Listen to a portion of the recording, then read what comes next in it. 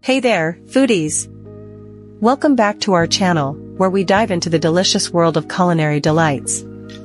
Today, I have something truly special for you, the ultimate mouth-watering baklava recipe that will transport your taste buds straight to the vibrant streets of the Middle East. So, grab your apron, let's get started.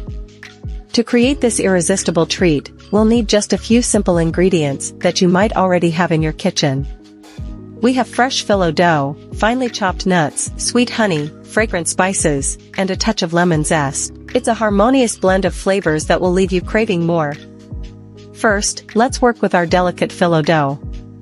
Lay it out on a clean surface and gently brush each sheet with melted butter. This will make it crispy and golden. Be generous with the butter, as it adds that extra layer of richness to your baklava. Now, it's time to add the star of the show, our finely chopped nut mixture. We're using a delightful combination of walnuts, almonds, and pistachios, but feel free to experiment with your favorites. Sprinkle a generous layer onto the buttered phyllo dough, and repeat this process a few more times. To truly elevate the flavors, we're going to sweeten each layer with a drizzle of sweet honey.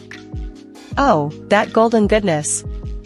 The honey not only enhances the taste, but also helps bind everything together. Trust me, it's a game changer.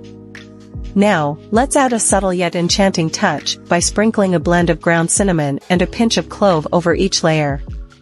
These spices infuse the baklava with an aroma that will make your kitchen feel like a vibrant spice market. Once you've layered all the ingredients, it's time to create those gorgeous diamond shapes that baklava is known for. Using a sharp knife, carefully cut through the layers to create small, beautiful pieces.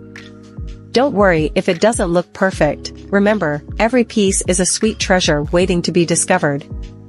Our baklava is almost ready.